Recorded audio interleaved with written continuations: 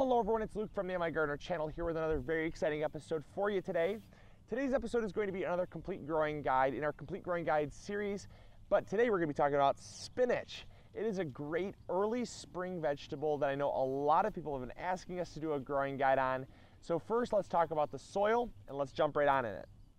The soil that's ideal for growing spinach is one that's very well broken down, well draining, but also has lots of organic matter. And that's because spinach is very heavy feeding. It uses a lot of nutrients to grow, and it's one of the heaviest feeding leaf crops in the garden. So one of the things that you want to do is you want to re-amend every spring with a good compost to keep that organic matter up. And then what you also want to do is make sure that the soil has some sand in it, very similar to lettuce. You don't want the roots of the spinach to be rotting. And oftentimes in early spring, which is when you want to plant, the soil is still very damp and it's very cold. And the reason why some of your early spring crops are the most prone to root rot is because the bacteria that live in the soil, they thrive in that cool, damp environment. And so as the temperature heats up, you don't have nearly as much of a problem because the soil tends to dry out on a more regular basis. And even though the bacteria is still there, the soil is not as cold and as damp. So what we want to do is we want to plant though in early spring, and that's because the temperature in the soil is very crucial for having successful spinach. A lot of times people want to grow spinach all year round, or they try to grow it too late in the season. And I'll tell you what, for the years that I've been growing spinach, you're lucky if you get spinach to go past kind of early to mid-June. It's a very, very fast turnaround vegetable. It's delicious while you have it, but it's just not able to be grown because of the fact it goes to seed, it bolts very quickly. And that's what discourages a lot of gardeners. But I'll tell you what, there's an easy way to combat the bolting, and that's to use cool soil. As soon as the frost has left the soil, you can still have nights that are below freezing. Spinach is a super cold hardy vegetable. So right now is the best time to plant, right after the frost leaves the soil, and you can work the soil a good 6, 7, 8 inches down. That's the best time because the soil is still going to be damp and cool, which is what is required to keep the spinach from bolting. Now, the next thing we want to do is talk about fertilizer. So the fertilizer I use when fertilizing my spinach is Trifecta Plus. And the reason for that is because Trifecta Plus has a lot of the fast-acting nutrients as well as the slow-release nutrients. And that's very important, I find, because of the fact that the spinach grows very fast. It's kind of a fast turnaround vegetable.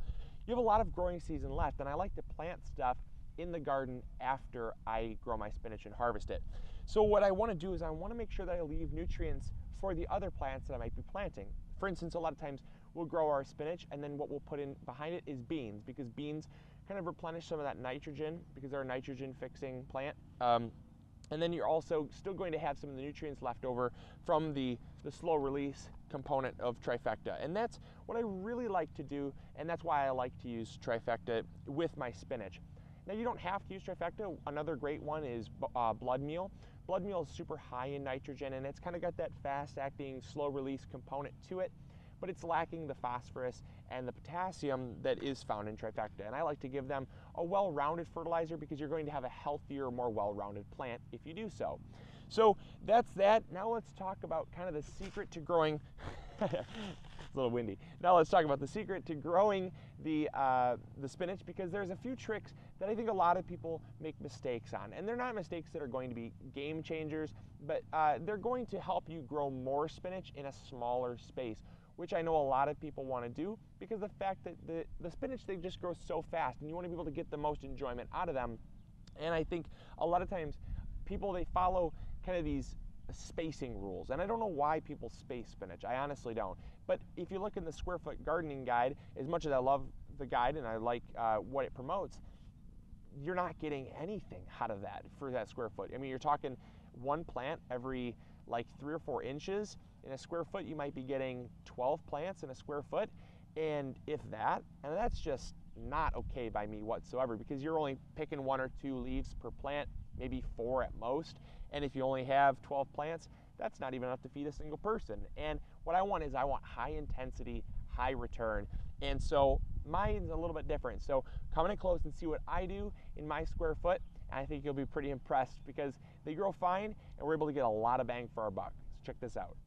All right, so what you want to do is you want to just draw out your square foot there. And then I prefer to start with seed. So you have your square foot, you're gonna fertilize. That's always important to fertilize because the plants need some food to get going. I give them about a 1/4 cup of trifecta per square foot, and I work that in to the top 1 to 2 inches. Don't dig it very deep. I see gardeners doing that all the time, and they think that the more your fertilizer is incorporated into the soil, the better your plants are gonna do. That's actually completely false.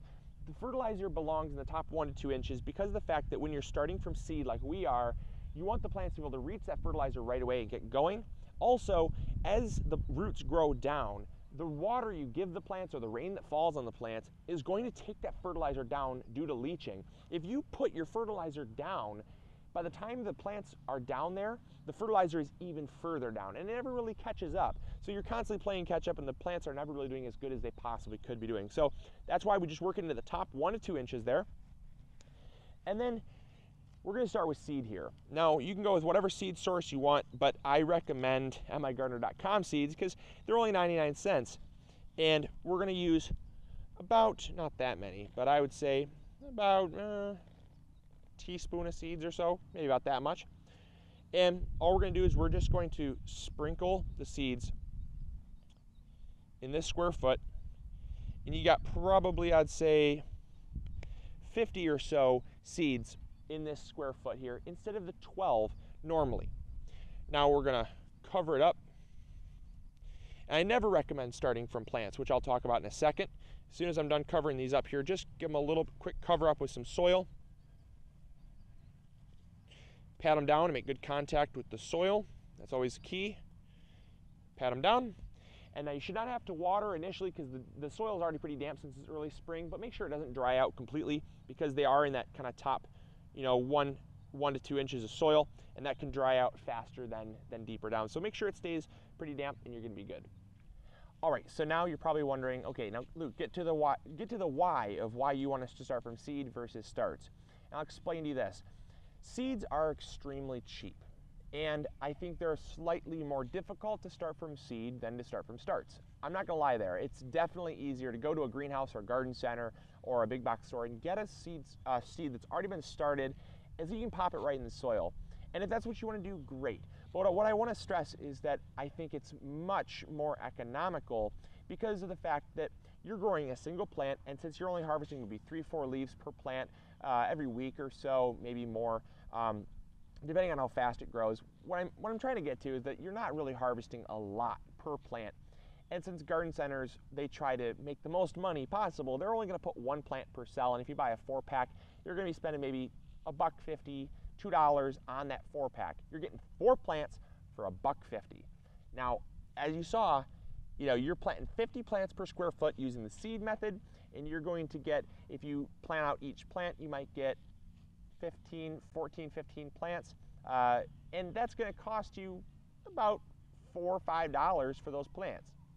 And you're going to get way less, you're going to spend more, and I just find that it's easier to just spread some seeds in the ground, give it a little bit watering in, and wait a little longer, and you're going to get a lot better return on your harvest. That's personally my opinion. Now again, it's up to you. You're not going to find a difference harvesting or starting from seed versus using a plant. The only thing is that you're going to get a little bit of jump start on your growing season, and that's honestly it. So if you're someone that wants to start from seed, go for it. If you're someone that feels more comfortable starting with starts, I'm not going to judge you either, but I just hope to persuade you on the seed method there. So, all right, that's all I got for you today. Hopefully you all enjoyed. Hopefully you learned something new. If you have any comments or questions, post them in the comments box below. I'd be glad to answer them. And make sure to check out all our other growing guides. We've got a ton over on MIgardener.com. Go to videos, select growing guides, and you're going to see them there. Or we even have a playlist here on YouTube. But I would suggest checking out MIgardener.com because we've got a ton of stuff there. We've got free blogs, ebooks, all that good stuff. And we even got seeds for 99 cents. So you can pick up your spinach seeds there. So I'll talk to you all later. This is Luke from the MIgardener channel, hoping you all are growing big or going home. Catch you later. See ya. Bye.